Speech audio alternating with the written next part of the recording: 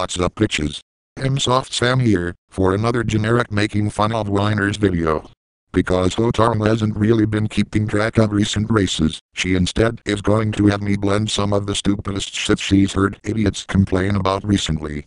Seriously, there are a lot of ill-directed and even non-related to the sport posts in that page. I guess that's what happens with zero moderation on the NFBP. Okay, here goes. I have been a fan for years. I am going to keep this short. Your constant meddling with the rules in a quest for parity has led to the destruction of your sport. It has caused there to only be 5 teams that can really compete in each series. Not to mention directly causing the layoffs we have seen.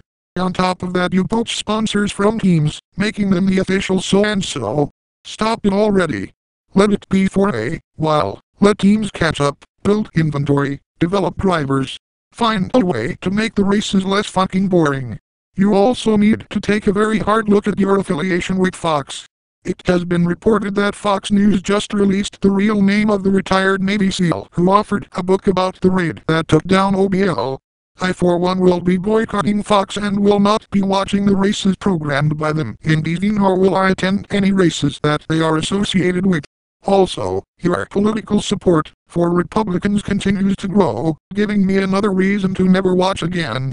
I see that you have a new app for the iPhone.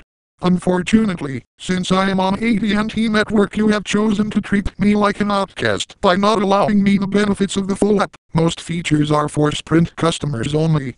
You used to be the most fan-accessible sport in the world. Now you seem to care more about your fans that are Sprint customers than those of us that have AT&T, Verizon, and etc. Please prove me wrong and allow all your loyal access to follow the sport we love. Lately NASCAR has tried to be politically correct instead of being NASCAR that we used to love. Look at the stands, empty seats. I do not want to see some foreign country flag in victory circle. I find anyone who says there's something worse than losing has never won anything. Commercials offensive. The fact of the matter is this: anyone who says there's something worse than losing has lost more than a stupid car race. The death of a spouse or child, cancer, or losing one's home or job and being unable to procure another, that is loss. Finishing a lap down. That's a joke. Completely and utterly tasteless. Lastly, you need to get your head out of your ass and do something about these guys out there who endanger the lives of others. Seriously, after what happened to Dale Jr. and his concussion, Tony Stewart needs to be suspended.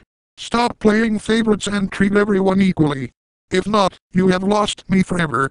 And if Hendricks and Jimmy Johnson cheat their way to another cup, suck dicks for 6, I will boycott next year.